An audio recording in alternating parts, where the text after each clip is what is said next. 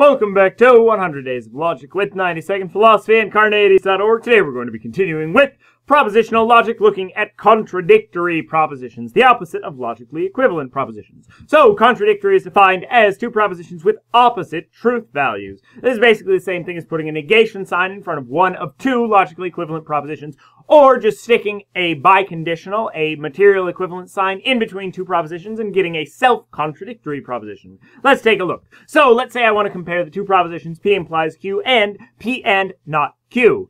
For the first proposition, I would fill in my truth table as normal, and then fill in my truth table under the implication sign. Remember, the only time implication is false is when the antecedent, the first, is true, and the second, the consequent, is false. Then I would fill in for my conjunction over here, trues and falses under the P's and Q's. I'd do the negation of the Q, and finally, I would fill in my conjunction, remembering the only time a conjunction is true is when both of the statements are true. Then I would look at the two final truth columns of each of these propositions, and I would see that they are perfectly opposite of each other. And if I put a material equivalent sign in between the two propositions, I would get all falses going down, and thus conclude these two propositions are contradictory.